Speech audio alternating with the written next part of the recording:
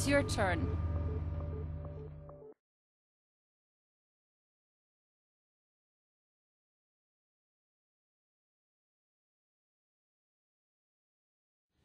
Good morning to everyone. I would like to personally welcome all of you to ArcelorMittal's second Global Health and Safety Day. Our first Health and Safety Day, held in 2007, raised awareness across our company to the risks and to the good practices associated with health and safety. Now, after our successful integration, the purpose of this second day is to take a step forward together to raise the level of the health and safety standards across our company through commitment and concrete action. No one can be satisfied with the current situation in health and safety around our group.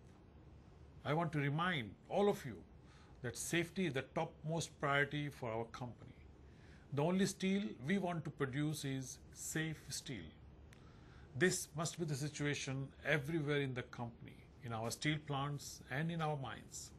This is the culture we want to achieve. I and my colleagues in other senior management positions are personally fully committed to ensuring ArcelorMittal is a safe place to work.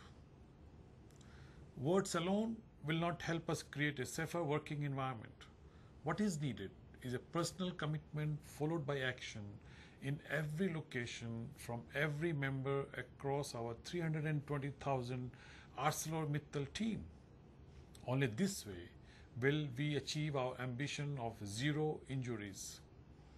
With this in mind, we will be launching a number of new initiatives for 2008 aimed at enabling us to reduce both the frequency and the severity of accidents and to reach world-class standards.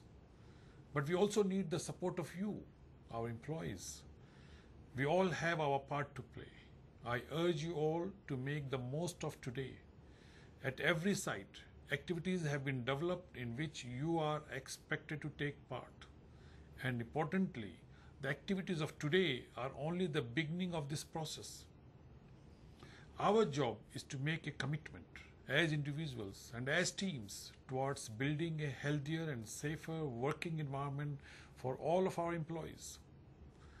The Group Management Board and the Management Committee members will be spending the day visiting as many ArcelorMittal plants as possible, and we will take part in discussions, activities and shop floor audits. Thank you very much.